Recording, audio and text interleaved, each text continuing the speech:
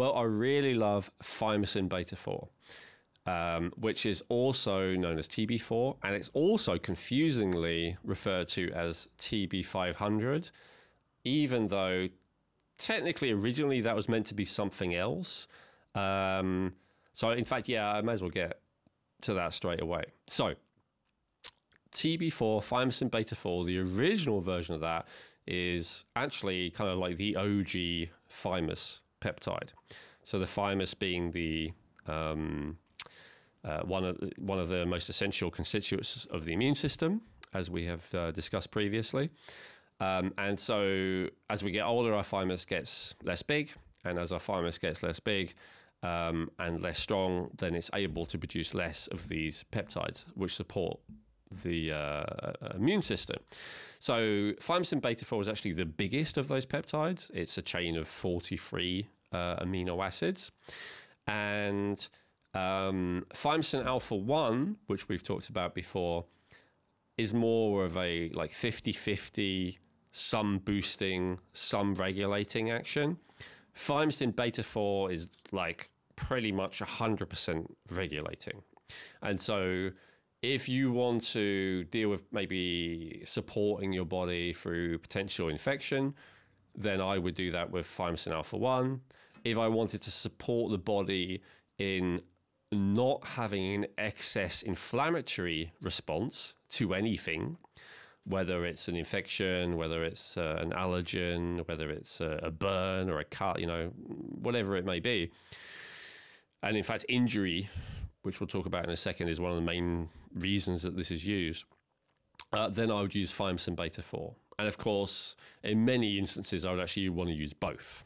You know, like if I had a cut or a burn or an infection or something like that, then I'd want to both boost my immune system to deal with anything, plus I would want to control the immune system as much as possible to not have an excess inflammatory reaction.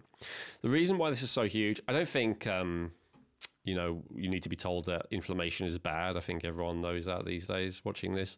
But I don't think we sometimes appreciate how bad it is and how many different systems it affects.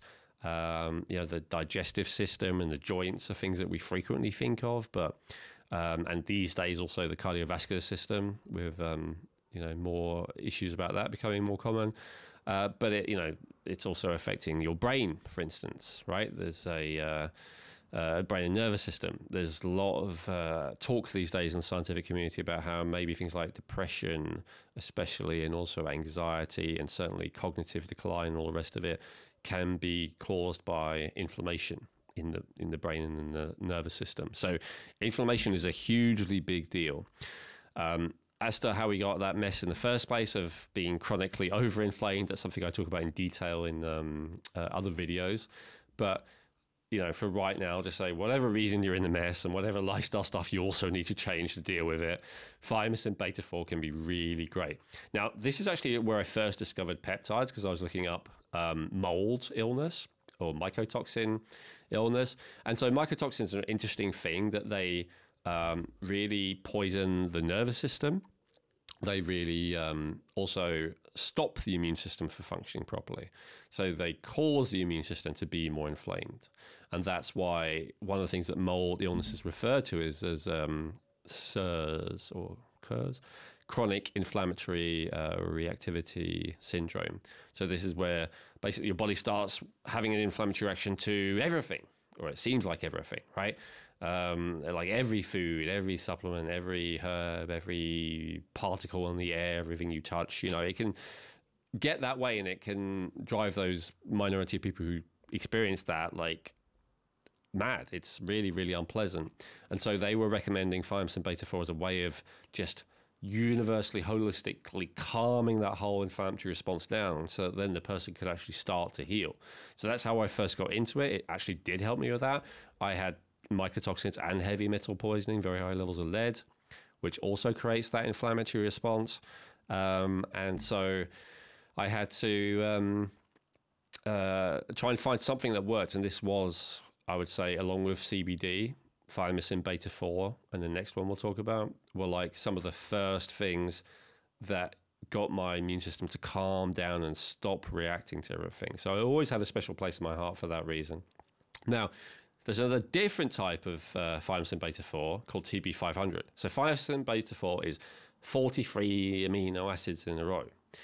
And you can actually take a piece of one or a piece of another or a piece of another, and then they're actually different things. It used to be that middle piece from 17 to 23 was referred to as TB500. So what's the difference? I've just said that TB4 is like generally anti-inflammatory, but I was massively simplifying. It actually has loads and loads and loads of different functions, which are very beneficial. Now, the middle part, the 17 to 23, is the specific anti-inflammatory part, or seems to be. And so if your issue is purely inflammation and you have no concern for the immune system, so for instance, if you've sprained something but are otherwise in a very high level of health, and you're only trying to reduce inflammation, you're otherwise very, very happy with your health, then you'd probably want to go for something called fragment 17 to 23, which is just the anti-inflammatory component of TB4. Why would you want to do that? Well, you get a lot more of that component, right? So if you get 10 milligrams of TB4 or versus 10 milligrams of this fragment, you're going to get a hell of a lot more of those fragments within that 10 milligrams. So if your goal is just to reduce inflammation and nothing else, that fragment is often better. Most companies these days seem to not even know the difference. That's one good way of telling a quality company from another, I'd say, is if they make that distinction and if they offer you both versions. The vast majority do not a guarantee, obviously, but it's an indicator. And so I really like to have both around. I like to have TB4 for like general wellness purposes, like I talked about earlier, with the mold and heavy metal toxicity. I actually found out that TB4, for instance, is one of the only things that detoxifies lead from the body. Almost nothing does. So that was quite exciting to discover that. This thing I'd been getting benefit from, this might have been one of the reasons why. So I personally like to have TB4, but I like to have the fragment around as well if there's any like more acute inflammatory situation where I want something to heal. And that one, TB4 and BP157, I'll talk about separately.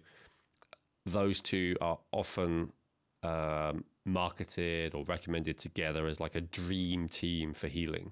So earlier we were just talking, and I want to kind of get back to that with the inflammation and things like that. And I know we were discussing with autoimmune diseases. If somebody has something like, let's say, rheumatoid arthritis or something that's, always it's the immune system kicking in, lots of inflammation, what would be best for them to look at?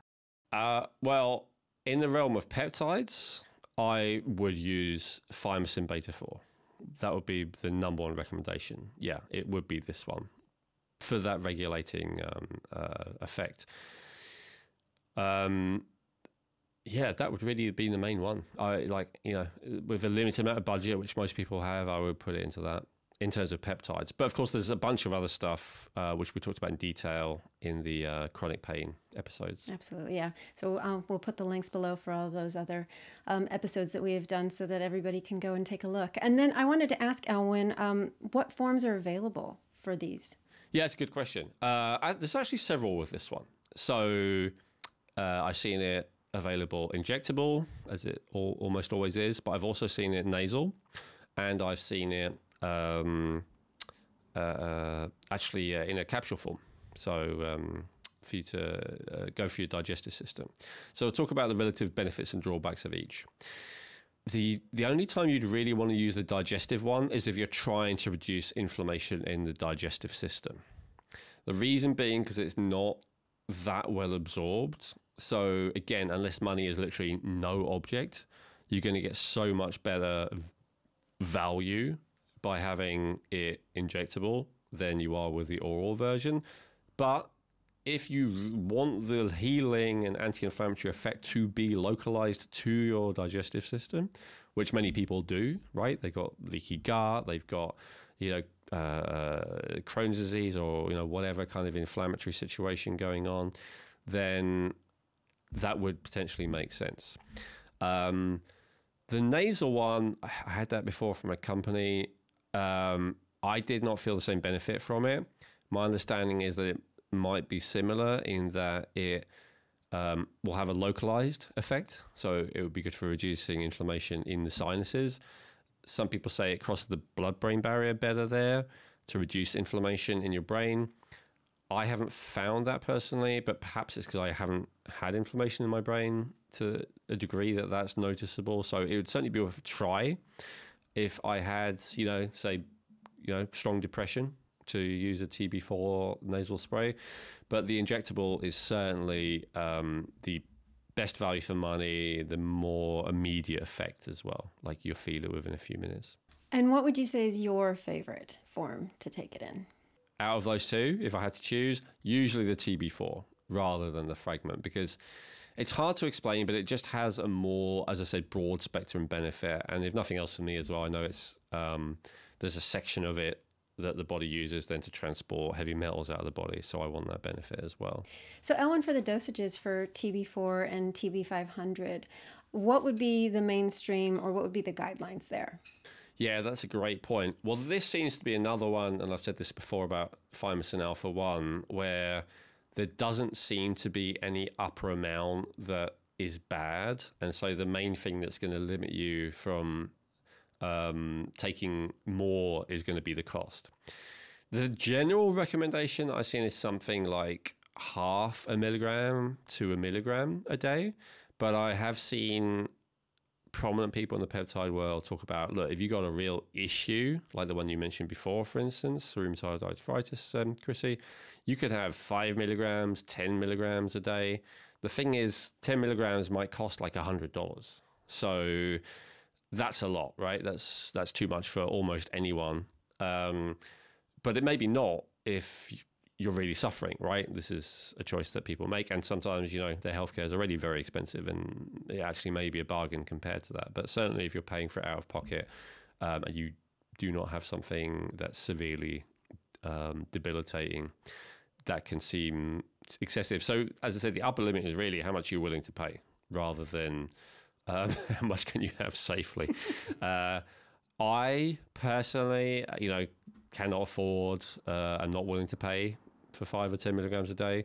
If I'm being generous with myself, I'll probably go for something like 0.5 to 1 milligrams a day.